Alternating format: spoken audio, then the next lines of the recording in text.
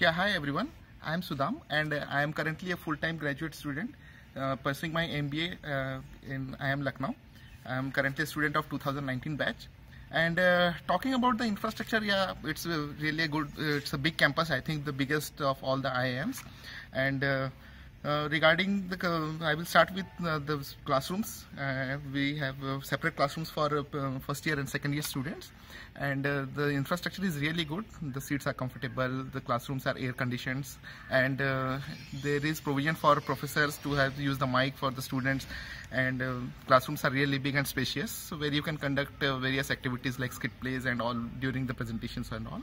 And now talking about the hostel. It's a single room hostel for everyone, for each and every students, and there is no restrictions about the timings of in time or out time, whether you can come in or come out of the college. And so yeah, the hostel is also very good. And now talking about the faculties are really helpful, and you can approach them anytime. You can just mail them or call them. They are always available for their help. And if you are stuck in any of the project or in any of the subject, they are always ready to help. And they do not, like, if you are weak in any subject, they don't mind accepting that, and they help you thoroughly. And now talking about the placements, yeah, placements are amazing.